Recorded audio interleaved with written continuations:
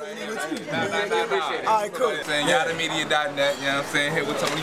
YadaMedia. Most deaf. So, who's your favorite Chicago MC? Chicago MC? Oh man, probably Easy. you know, you got Ye, you got Kermit. I mean, those are the two main two to me. You know what I mean? So considering, you know what I'm saying, all of the violence that has been associated with rap beef, do you still condone rap battles as a part of hip hop culture? It's always gonna be a part of hip hop culture. You know what I mean? Because everybody got something to say, and each motherfucker gotta get something off their chest. You know what I mean? Whether you like it or not. You know what I mean? So if you got a conflict with this person, you know, a lot of times you're gonna throw a dart at them. That's just how it is. It's because it's competition. You know what I mean? One more question. If you knew you were about to lose your voice, what would be the last song?